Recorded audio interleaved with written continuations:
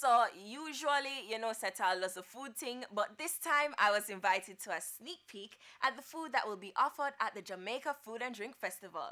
And man, was it good. Take me back.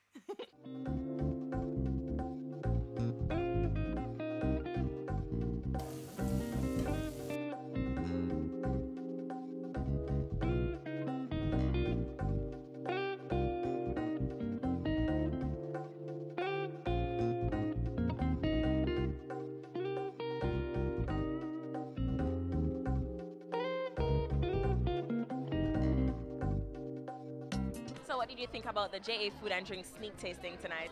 Oh, it was amazing. It was amazing. I have been to a few sneak tastes. It's kind of a guilty pleasure, and I absolutely love to see the creativity on display. So did you have a favorite dish from tonight? Wow, can't believe she asked me that. um, can I say a surprise dish? I was surprised at the pairing of pancakes and bacon for desserts, and I like that. It was really cool. I really like the fact that we tried different foods from different places. Like the Vietnamese street food, that was really good. But my favorite was the divine. Yeah. So what relevance do you think the JA Food and Drink Festival brings, to Jamaica? I think it brings significant relevance. The reality is that we do need more events to make Kingston into a true destination. I think we definitely need to focus a lot more on our creative industries like entertainment, the culinary arts. I think those things do well right across the globe, and we have tremendous talent right here that was on show here tonight. And the more we can promote this talent, the more we'll influence and inspire other generations to aspire to be like this talent. Plus, it's a great revenue earner for the city, it's a great revenue earner for the country, and it's just all around a good family, fun-filled activity.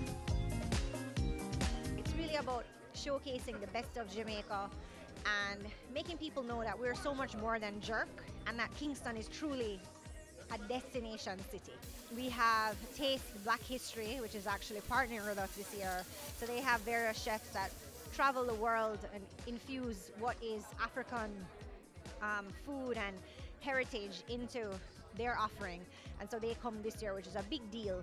And we have Dylan Benoit coming back from Cayman. He's a celebrated chef over there, as well as he's on Grill Masters or Fire Masters in Food Network Canada, and he's just picked up in Food Network USA. And I mean, he's awesome. He's so much fun, and his food is amazing.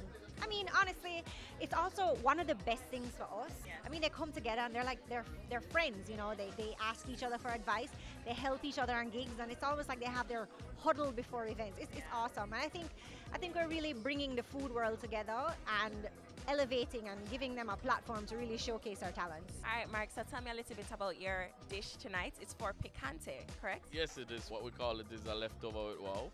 So, as an organization, they get all the sponsors from the different companies. So I said, guys, listen, whatever the rest of the chef is not using, just send it to me and I'll create something. So that's why I came up with this leftover with wow. So what we actually did was it's basically like an Indian fried dumpling. So Indian fried dumpling is flat, it's like a flat bread.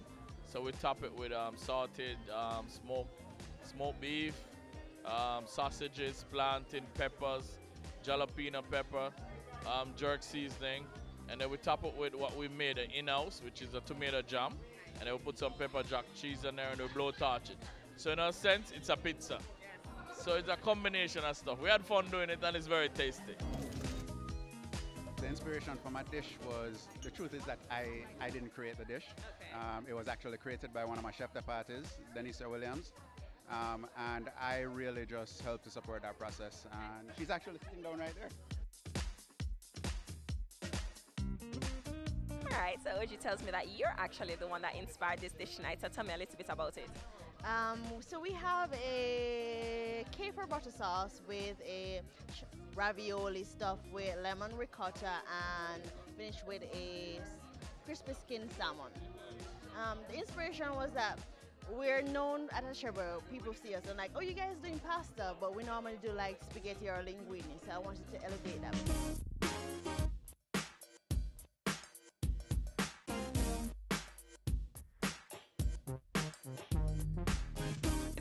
most looking forward to for JA Food and Drink this year? Well, all of the new chefs that are coming on and what they're going to be able to put out. I'm also looking forward to my event, which is going to be on November 3rd. Because that brunch event is a new one, and I'm just really excited about how we're going to be able to do it, and yeah, and all of the other persons that are going to be working with me. Nice, thank you so much. Definitely a pleasure.